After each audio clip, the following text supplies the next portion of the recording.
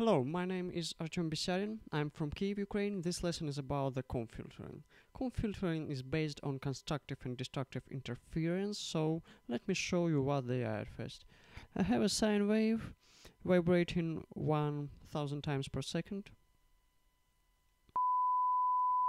It's obvious that the interference happens only when you have at least two waves. So that's why I'm duplicating this track.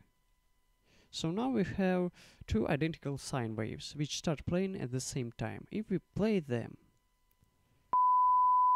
then we will have sound level increased for 6 dB.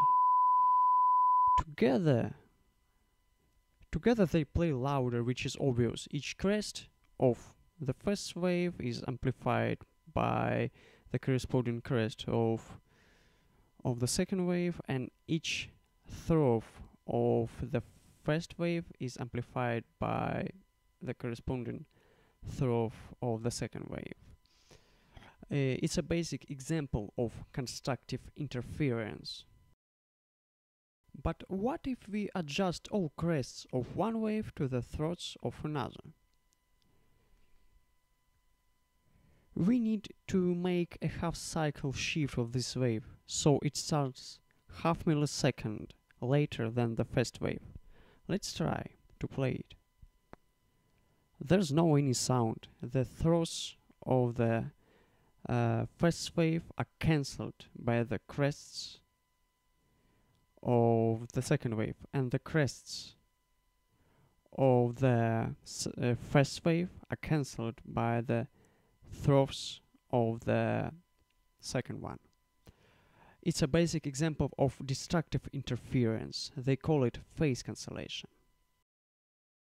But very interesting things start happening in case we have a more complicated type of sound wave.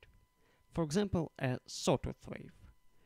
I'm muting my sine waves, and here is a sawtooth wave.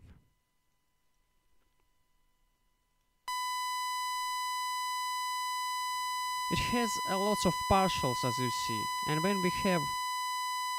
when we have another identical sawtooth wave,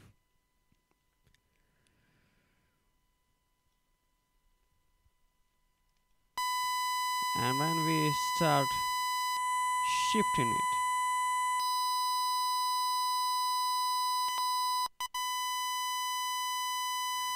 then some partials alternating or cancelling each other, and some of them are amplified.